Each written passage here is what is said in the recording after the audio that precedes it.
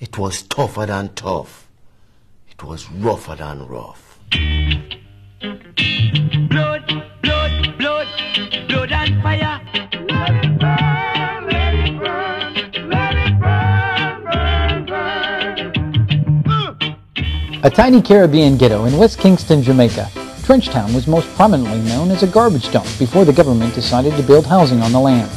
It was the beginning of the 60s, and the penniless rude boys and Rastafarians that populated these government yards spent most of their time sitting around and waiting for the pressure to drop.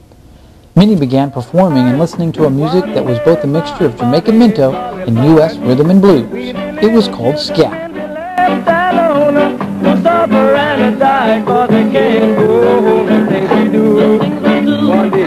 One day we see things we say, we bound to hear music all day long. Oh no, when we'll be called, whoa, whoa, the things we do, whoa, the things we do. In Trenchtown and the shanty town surrounding it, the flamboyant dancehall DJs were mixing in ska music at their nightly jump-ups. These sound system dances attracted local teens and also provided a proving ground for the neighborhood gangs of rude boys who were constantly flicking their ratchet, step and razor. In a society that not only denied their identity, but also their existence, the rude boys would emulate scenes from their favorite movie, which starred a young rising Caribbean actor, Sidney Poitier. The groups would use the concrete drainage gullies that crisscrossed the city to rehearse in. And on most weekends, a talent contest was held and provided a forum where the young ska artists got to display their natural talent in front of a live audience. I'm King of kings, I'm Lord of lords in this land. No more back talk from any of you, 'cause I'm king from the beginning. I was made king. Lion said, I am king, and I reign.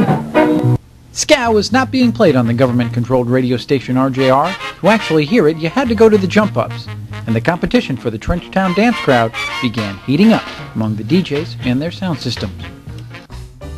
The Jamaican police force was always nearby to quash, clash, and jail the rude boys on a nightly basis. They were taking out their hidden political agenda on the Blackheart Man as well, or more widely known as the Rastafarian. In Kingston 12, as Trenchtown was also known, it was getting easier to hear ska, although it remained difficult to record due to the limited number of musicians, producers, instruments, and abundance of upstart ska recording groups.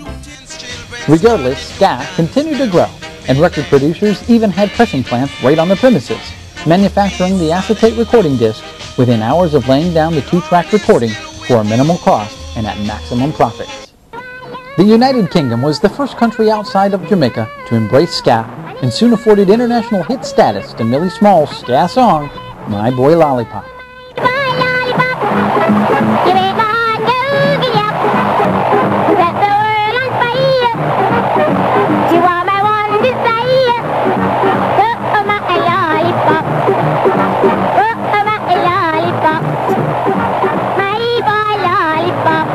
Ska had now changed over to a rocksteady sound, and groups rose to the occasion.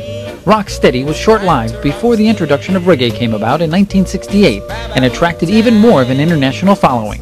It wasn't until the early 70s that this music was finally given the chance, and a reggae album was first recorded and finally heard in the United States.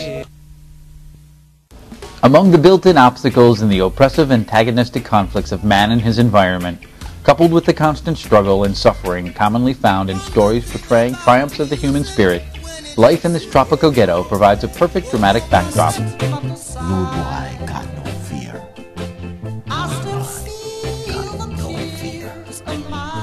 Hello, I'm Bruce Wayne Gillis, the indie filmmaker behind the major motion picture Rude Boy. And you're invited to come along on a revolutionary path and spiritual journey, and perhaps pledge your support to the making of Rude Boy along the way. Rude Boy is a powerful story about the terrible tragedy of growing up in Trenchtown, Jamaica in the 60s. Winston Brown is Rude Boy, an oppressed ghetto youth who pioneers ska music into rocksteady and then into reggae. It's a story that's never been told, never been heard, it's never been seen. Until now. For the last 20 years, I've made over 50 films for a lot of different people. This time, I'm making my movie for you. This is a dream project. I'm on here and out here, seeking your support to bring maximum respect to reggae music. Please consider pledging and take advantage of some of the nice one-of-a-kind rewards we have for you. Thank you very much. Listen to me. As I try my best not to sigh. If a fire make it burn, if a blood make it run.